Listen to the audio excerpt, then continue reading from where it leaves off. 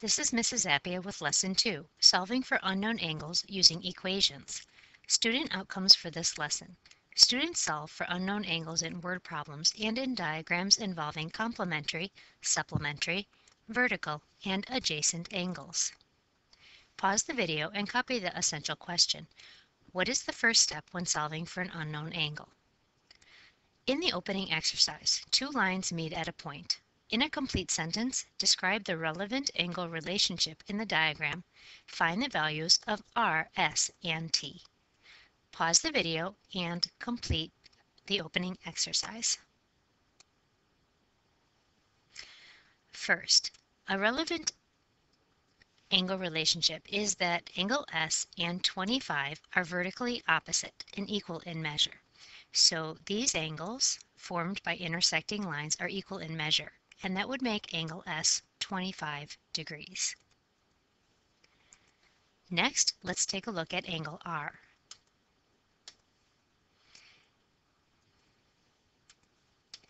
Angle R and 25 are angles on a line and sum to 180 degrees. So we can write an equation to find the measure of angle R.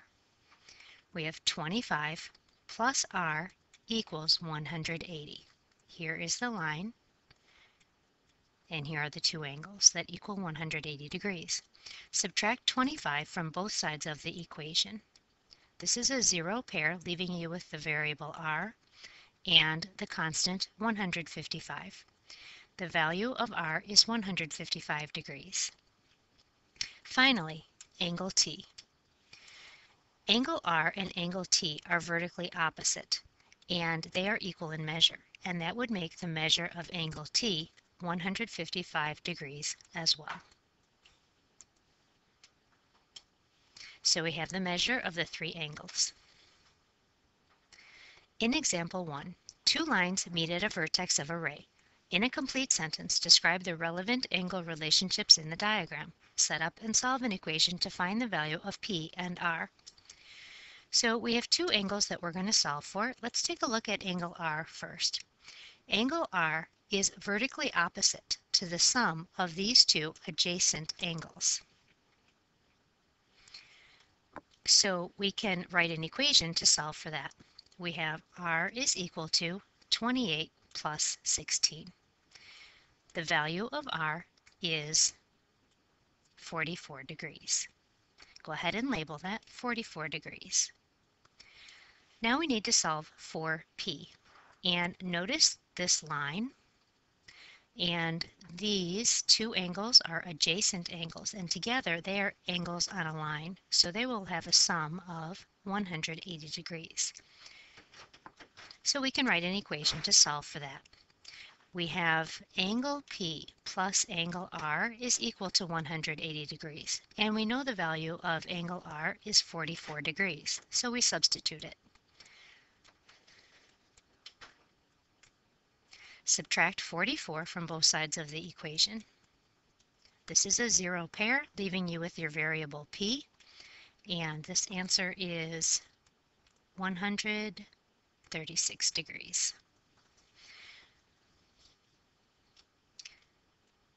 The measure of angle P is 136 degrees. The measure of angle R is 44 degrees. Exercise 1. Three lines meet at a point. In a complete sentence, describe the relevant angle relationship in the diagram. Set up and solve an equation to find the value of A. Notice that you have A on the left and A on the right, and since they are the same variable, you know that they will have the same measure. Pause the video and complete exercise 1. The relevant angle relationship is that the two A degree angles and the one angle of 144 degrees are angles on a line and sum to 180 degrees. So we can write an equation, 2A plus 144 equals 180. This is a two-step equation. Remember to undo the addition first with subtraction. So we subtract 144 from both sides of the equation and then simplify. That leaves us with 2A is equal to 36 degrees. Multiply both sides of the equation by the reciprocal of 2 to complete solving the equation. The reciprocal of 2 is 1/2. 1/2 times 2 equals 1. 1 times a is a. 1/2 times 36 is 18. And so a is equal to 18 degrees. The measure of angle A equals 18 degrees. Example 2.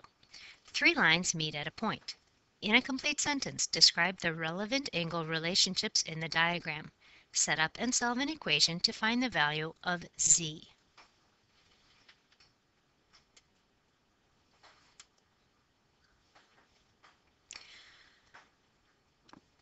Let's take a look at the angle relationships. We have angle x, which is an acute angle, and we have this unlabeled angle here. Let's call that angle y.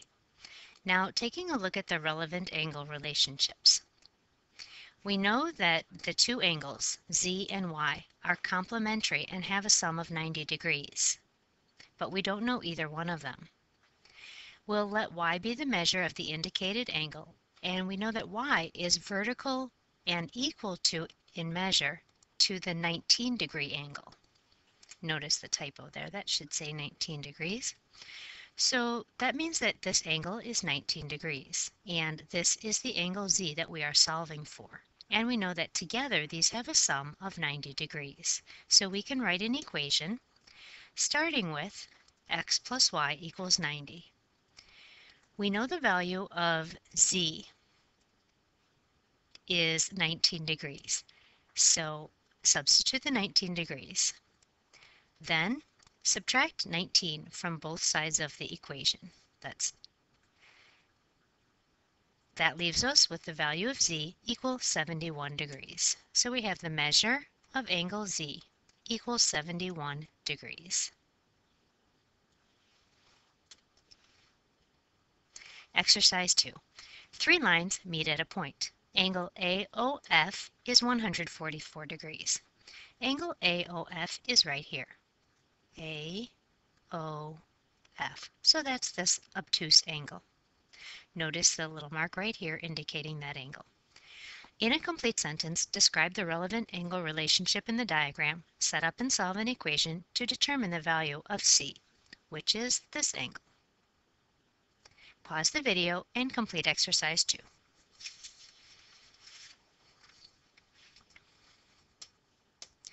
The relevant angle relationship. Angle EOB, formed by the adjacent angles. So let's take a look at angle EOB. EOB is right here. And notice that it is the same measure as the sum of angle EOC, which is right here, and COB, which is right here. These are adjacent angles, and they have a sum as the same as EOB. It is equal in measure to angle AOF, which is 144 degrees. The measurement of angle EOB is C degrees, this amount right here, plus this 90-degree angle here. So we can write an equation and solve. We have C plus 90 equals 144. Subtract 90 from both sides of the equation, and the answer is 54. And so we have the measure of angle C is equal to 54 degrees. Example 3.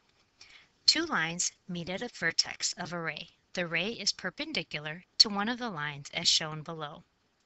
In a complete sentence, describe the relevant angle relationships in the diagram. Set up and solve an equation to find the value of t. The measurement of the angle formed by the adjacent angles of 26 degrees and 90 degrees is the sum of the adjacent angles. This angle is vertically opposite and equal in measurement to angle t. Notice the purple lines there. So we can write an equation to solve this. We know that these are going to be equal in measure, so this angle formed by the two adjacent angles. That would be 26 plus 90. Here's the indicator that it's a 90-degree angle.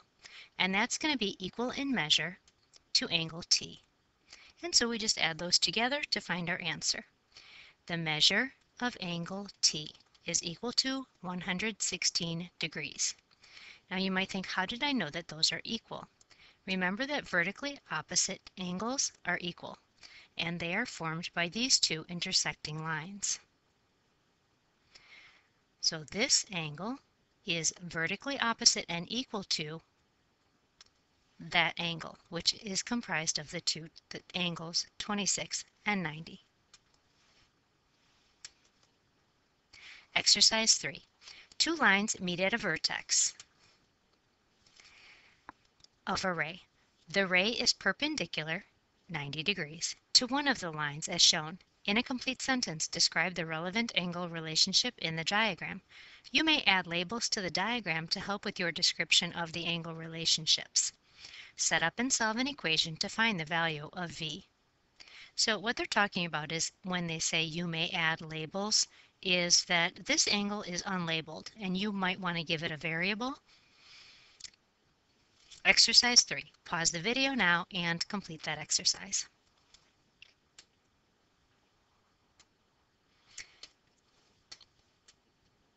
One possible response. Let x be the angle vertically opposite and equal in measurement to 46 degrees.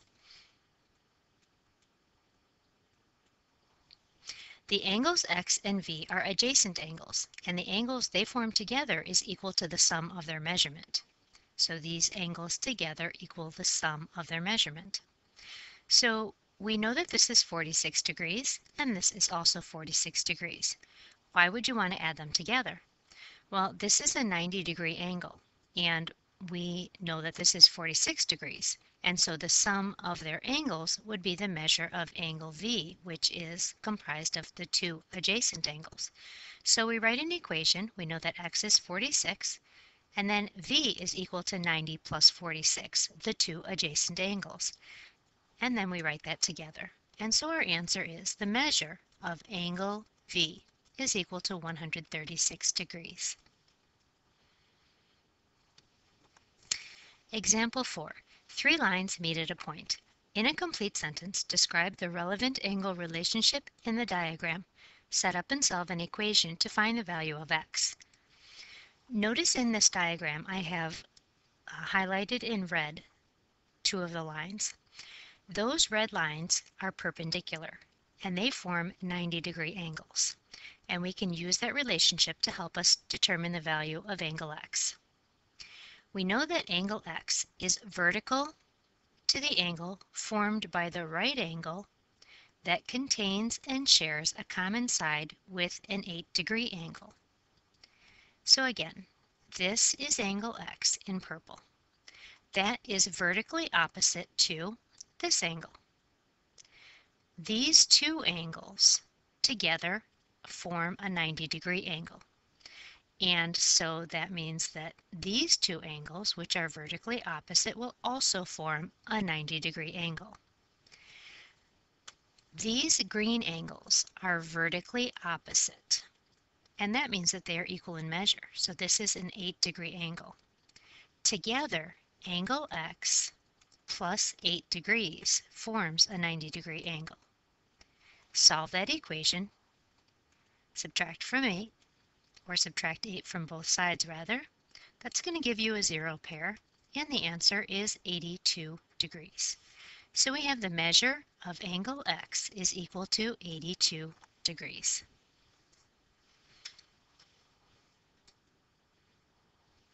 Exercise 4.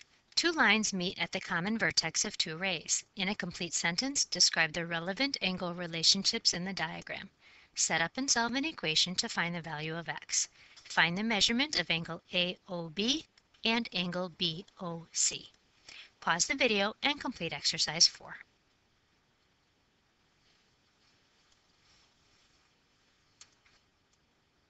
Angle AOC is vertically opposite from the angle formed by the adjacent angles 90 degrees and 25 degrees. The equation would be 2x plus 3x is equal to 90 plus 25. Let's highlight that.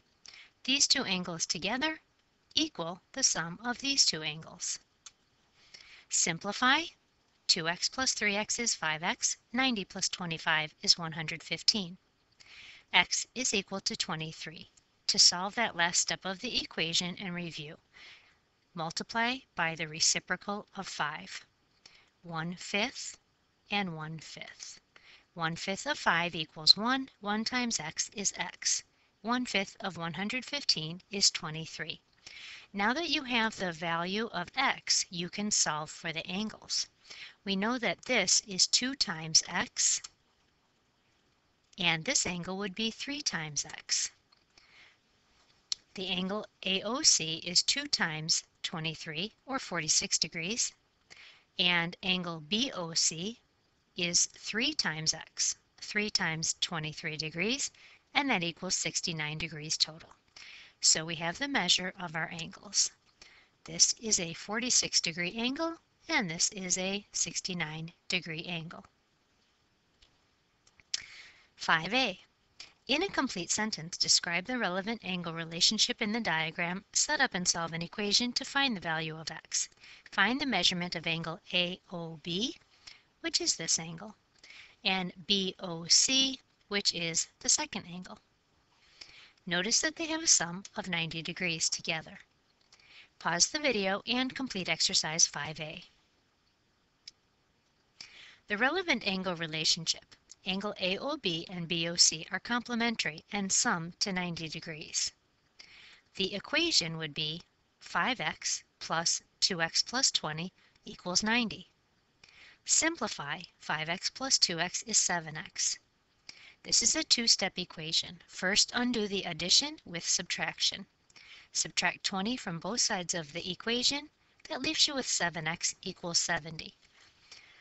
From here, multiply by the reciprocal of 7, which is 1/7. 1/7 of 7 equals 1. 1 times x equals x. And 1/7 of 70 equals 10. Clean this up here. There we go. X is equal to 10. Now, we have solved for x, but we haven't found the measure of the angles yet. So we know that this angle right here, this is 5 times x, and then this is 2x plus 20. So make sure that you follow those steps as well. So we have 5 times 10 is 50 degrees, and 2 times 10 plus 20 is 40 degrees. So this is your 50-degree angle, and this is your 40-degree angle. So remember, you solve for x, and then you have to plug it back in here, 5 times 10, and then here, 2 times 10 plus 20. 5b. Katrina was solving the problem above and wrote the equation 7x plus 20 equals 90. Then she rewrote this as 7x plus 20 equals 70 plus 20. Why did she write that equation in that way, and how does this help her to find the value of x? So take a look at that and solve the problem, and then check your answer. Pause the video.